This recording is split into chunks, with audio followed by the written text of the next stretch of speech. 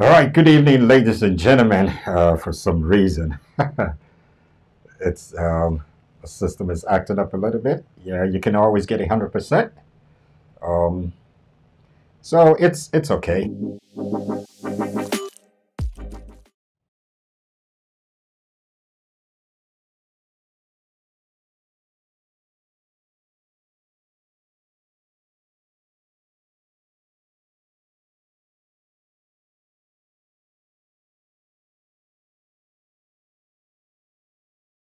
All right.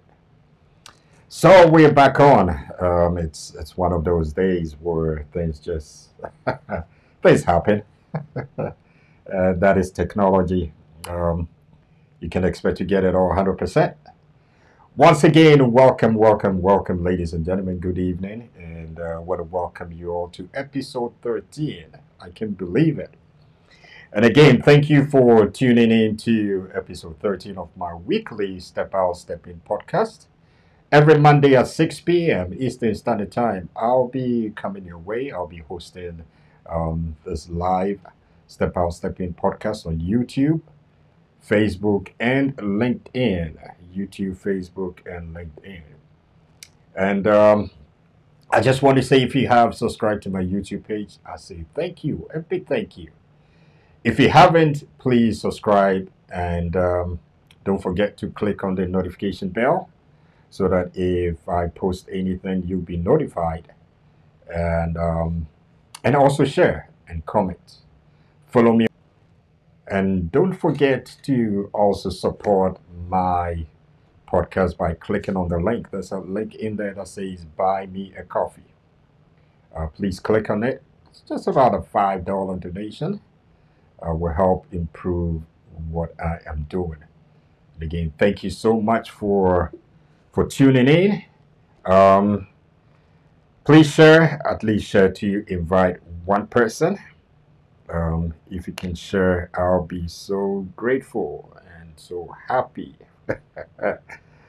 All right, so tonight, episode 13, and let's see, what is it showing online? It's showing that it's upcoming. Hmm. All right. Okay, so let's go ahead. If you're tuned in, if you're online, you can give me some thumbs up or some hats, or I mean those emojis that keeps flying on the screen. All right.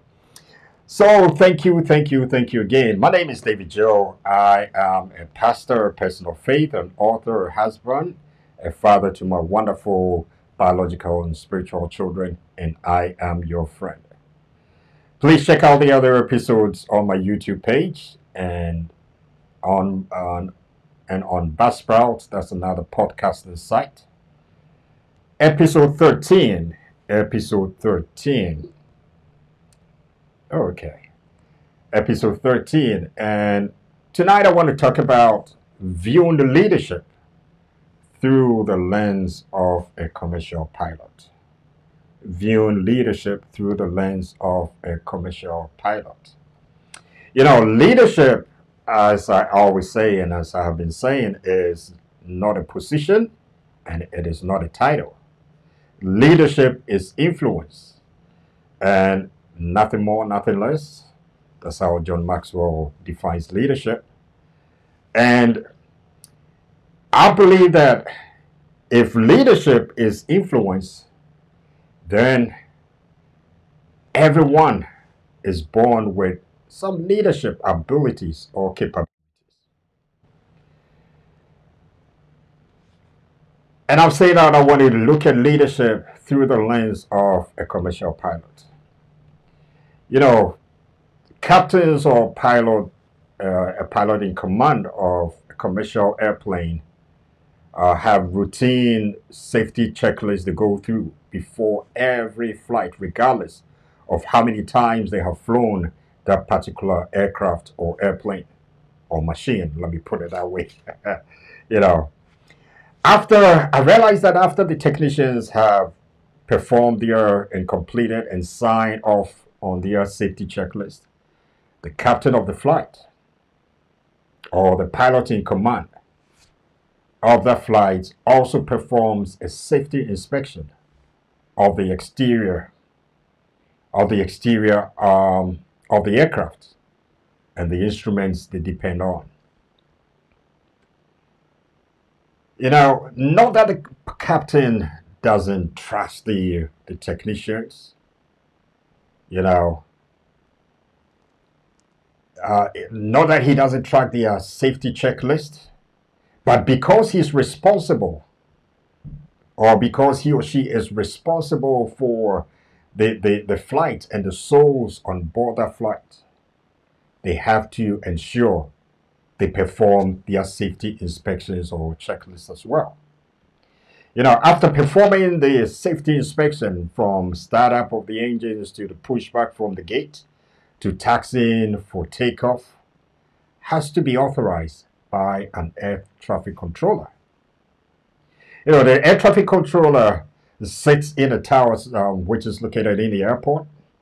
The pilot does not see or may not even know the air traffic controller, but can always hear them and can always hear their voice over a two-way radio communication system.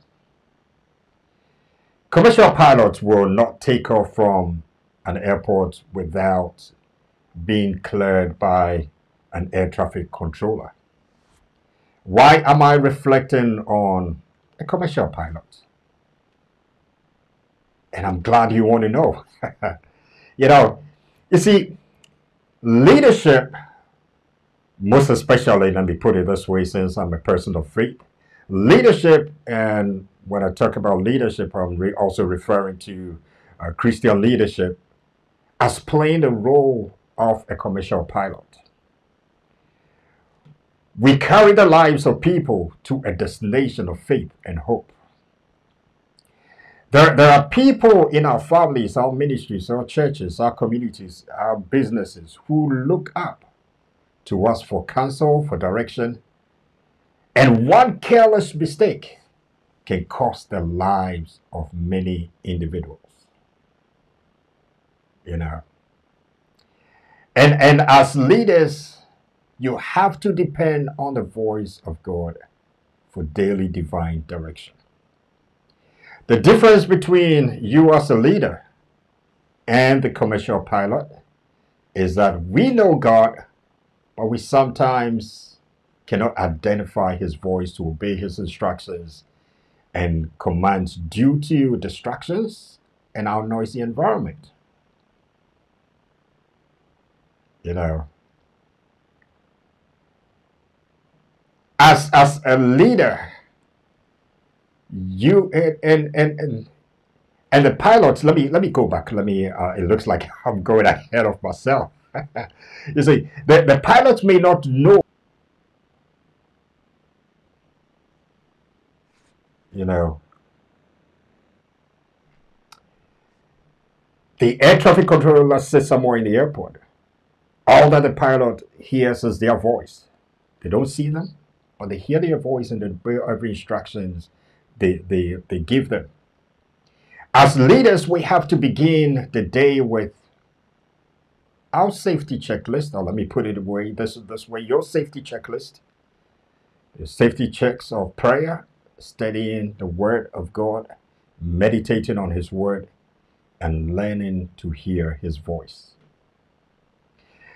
You also have to come to the place in your life where you will take daily inventory of your actions and develop the mindset of hearing from God when you wake up, from the start of your day to going about your daily activities till you come to the end of your day. You know, God has you on his radar every single day. Just as the air traffic controllers see every airplane in the airspace on their radar by instructing the pilot to squawk a transponder code. Now, once that in the code is given to the pilot and the squawking transponder, they are identified on the air traffic controller's radar, and they can identify every airplane in their airspace once that code is given. Regardless of how and when you wake up, make your open dialogue with God a priority. Let it be the number one thing. Lately, I said that we live in a world of distractions, and the world is racing at a very fast pace. Do not allow yourself to be distracted by your phone, by your tablet, social media, TV, when God is number one in your life.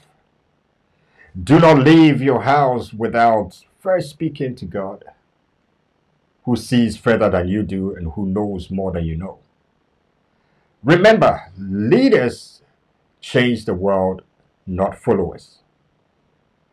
So as I said from the beginning, that every one is born with some sort of leadership abilities and capabilities. Because if leadership is defined as influence, everyone has the ability to influence at least one person. You first of all must have to influence yourself, and that makes you a leader.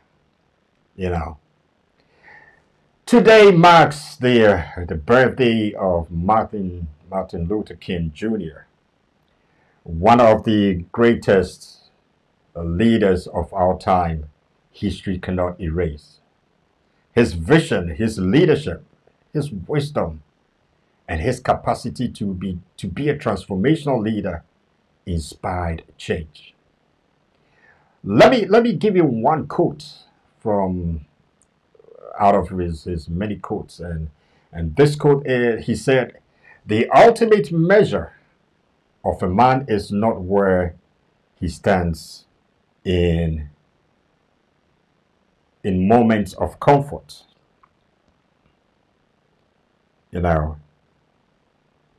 Says in moments of comfort and convenience, but where he stands at times of challenge and controversy.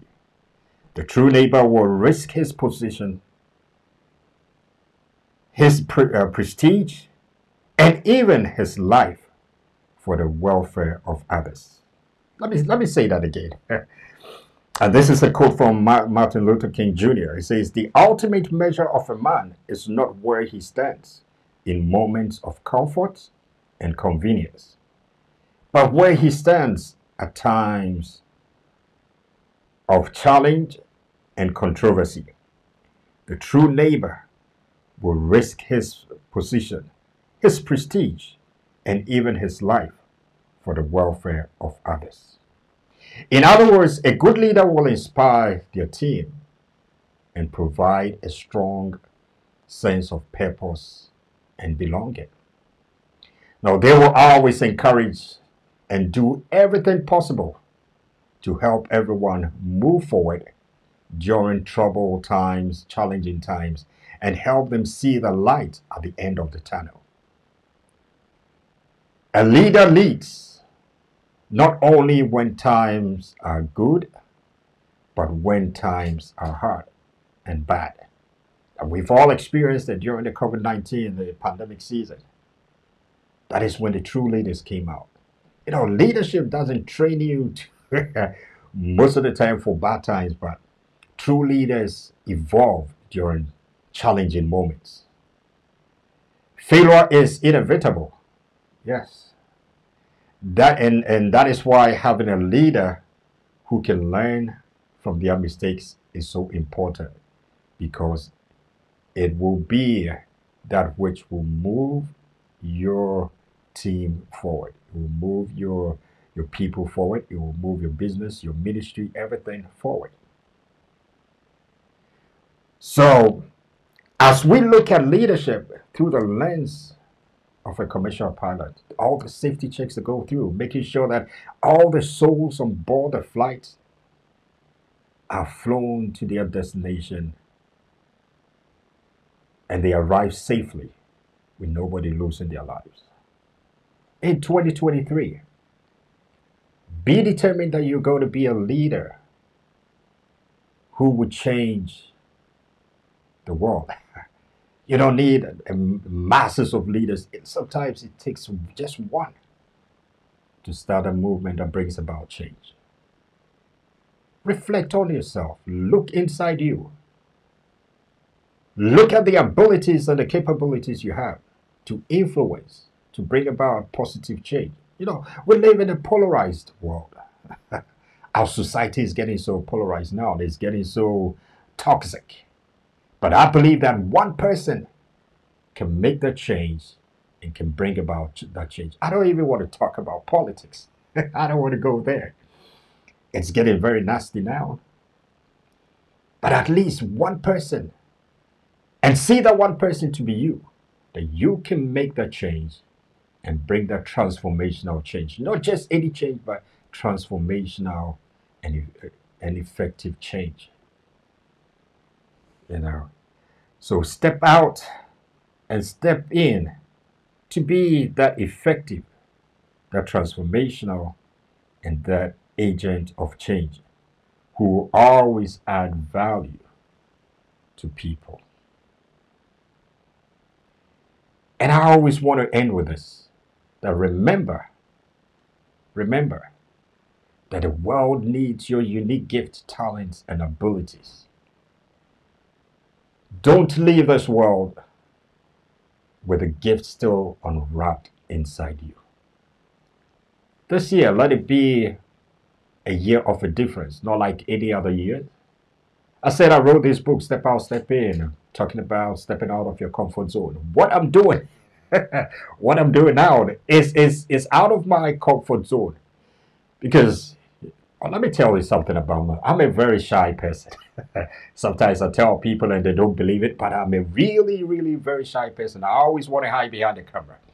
But then if I've written a book that says step out of your comfort zone and I'm still staying in my comfort zone, then what was the sense of writing it? I have to practice what I put on paper. So this year, be determined that you're going to break away from all odds.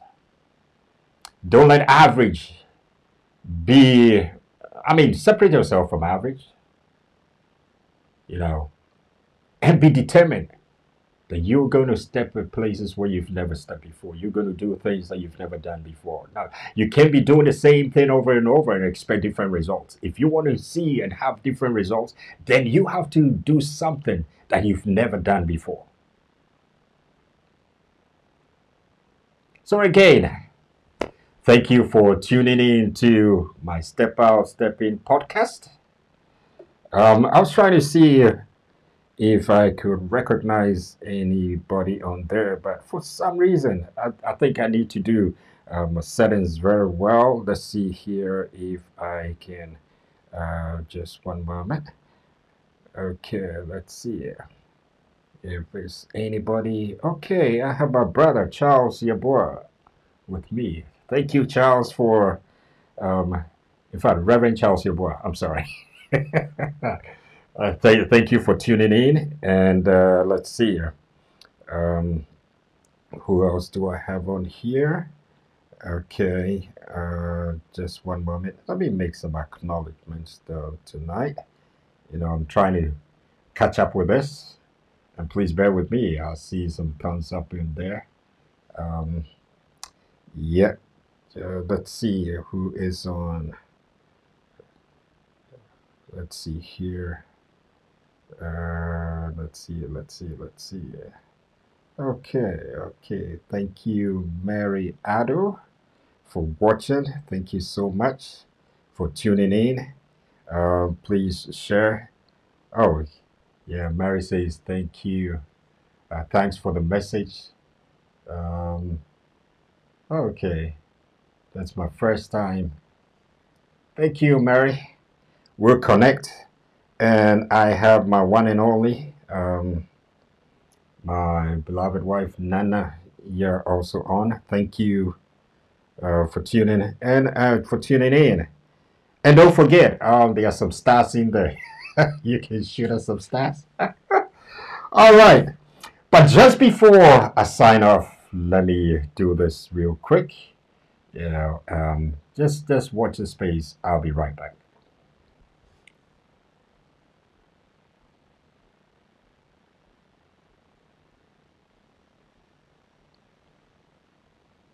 See, nothing seems to be working today. Okay, let's try one more time.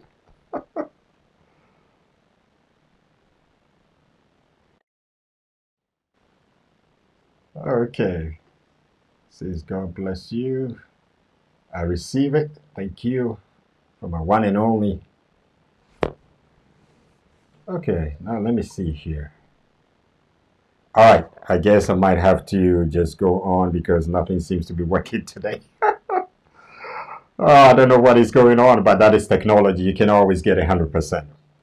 All right, so um, again, thank you all for tuning in. Please, if you haven't subscribed to my YouTube page, just do that. And don't forget to click on the notification bell so that anytime I post something, you'll be notified. And follow me on Facebook and LinkedIn.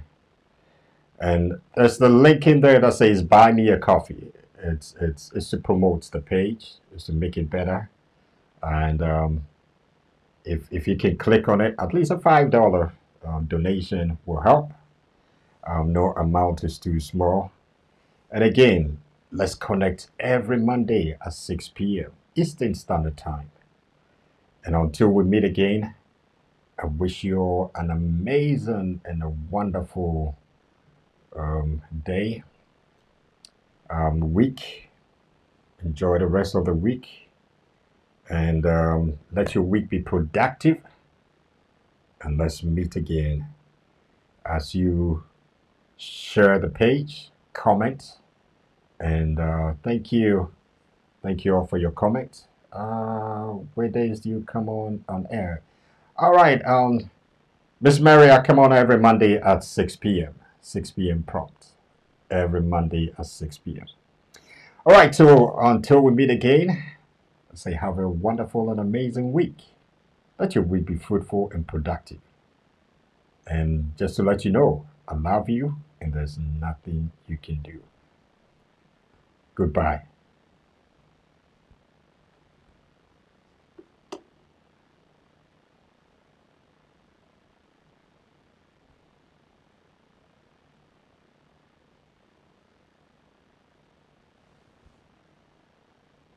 See, I said goodbye and he doesn't want to go away. Okay.